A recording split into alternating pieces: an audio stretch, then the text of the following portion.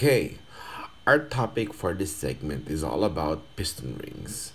As I've checked all around, all they talk about is what the manual says or the box says. Like which side goes up, second ring orientation, not so much on its design purpose or function that will give you more ideas on how to make power or build a stronger engine.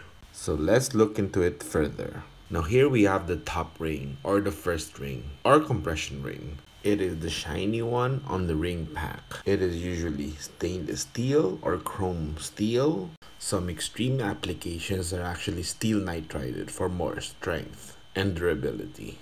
That's because it's like the front liner of the battlefield. It's the first line that faces the combustion heat and has to seal while enduring all that. Now here we have the second ring. While 20% of its work is to seal the few escape combustion gases that pass the top ring.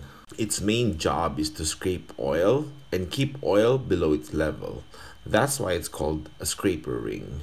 So when your engine smokes, 95% of the time, it's the second ring's fault. And lastly, the oil ring, which is more properly named or called oil control rings. It comprises of two thin rings, namely spacer ring and an expander in the middle. The expander does two jobs. It pushes spacer ring top and bottom to be stable and distributing the oil around its bore for better lubrication and less friction. And now to the NPR piston rings for the VTI project that we have. We get it from GLS Auto Parts and Accessories and Services. They are located in Antipolo along the circumferential road. After you pass the Inares Stadium, they are a few kilometers ahead across Petron. They're on the right side. We get main bearings, rod bearings, valve seals, everything from them. Links will be in the description below to see their page. Now we open up the box and show you guys. We will start with the top ring or compression ring. Just to show you, it's always or almost always the shiny one because it's stainless steel or chrome steel or even nitrided. As you can see, it's really shiny. The top marks will be the one facing up, just in case you put it upside down. And this is the second ring or scraper ring. As you can see, it's a lot darker because it's a malleable steel that would actually conform to the shape of the bore to be able to scrape it better. This way, it doesn't smoke. Now on to the oil control rings. We will show you the expander and the spacer ring. Let's see. Gotta tear the plastic up to get it out. Oh, there. Okay. This is the spacer ring. That's the thin part or the thin ones. And this is the expander. As you can see, it's spring-like shape. It's to hold oil longer or retain it during motion. So we'll try to put it together like as if it is in the piston itself. Right there. That's how it is when it's installed in the pistons. And all of these parts came from GLS Auto Parts, Accessories, and Services. So check them out whenever you need something on your build.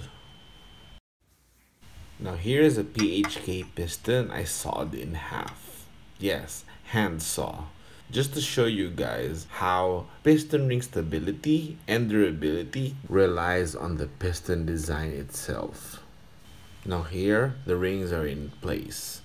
As you can see, ring stability would actually really depend on how the pistons are designed or designed well. So it goes hand in hand for performance and durability. Looks interesting, right? It's something that we don't see every day, or we don't usually see. A piston cut in half. Now let me show you something else. These are the PM3 pistons we balanced previously. As I mentioned earlier about the oil rings, notice on the intake side, it has 3 holes. This is for when the piston is pushing down, crankcase pressure helps squeeze out oil to minimize friction. This is where the scraper ring becomes really important.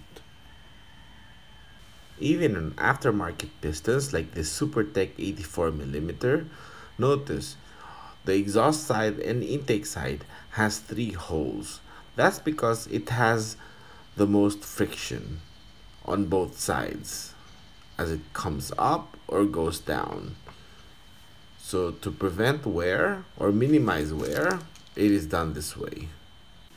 Even on our custom Arias pistons designed by Bisimoto, it has actually even more holes to help reduce friction.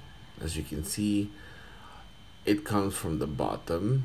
This way, crankcase pressure would help spread out oil from the oil control rings. And I'd like to give a shout out to an up and coming channel named John's Moto Vlog. If you like good surroundings, good views, the countrysides, as they are from Naga City down south. His dad also owns a motorcycle shop, so we can expect fun contents soon. Here's the shop address, so in case you guys are around the city, feel free to visit them or get services done by them.